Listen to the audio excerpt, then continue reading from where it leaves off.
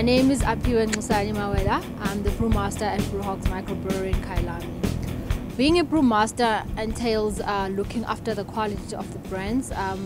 At Hogs, I actually designed all the recipes and I brew all the beers myself. So to do this, I've got honors in microbiology from University of Pretoria. What drew me into this field was actually the sciences. So I attended an open day at the Brew University where I actually got exposed to the microbiology and the sciences. Then I decided to then do my BSc microbiology.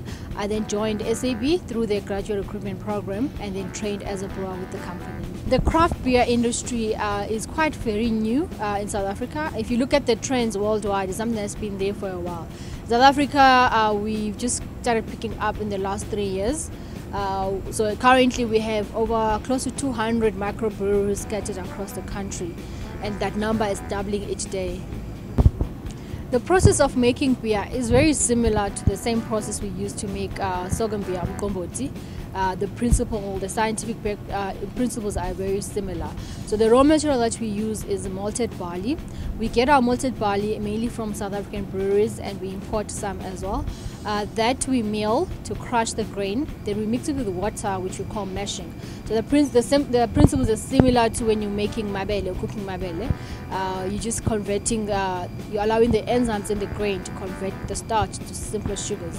We then lauter. During lautering is basically sieving out the liquid from the grain, and then we boil.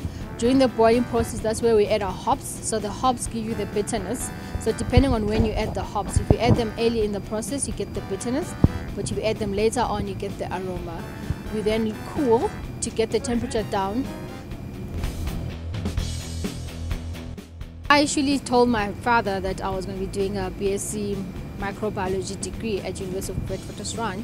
One of the first things he asked me was like, what is that and where are you going to work? So I sat him down and explained to him that I'll actually be working with SAB, being one of the biggest companies. He actually wanted me to become a doctor, and he still wants me to become a doctor. So they've actually now learned, they've had to learn the industry, and actually proud of what I've achieved. There aren't many black people in the industry, and one of my visions is to actually see more black people joining the industry and more black female brewers.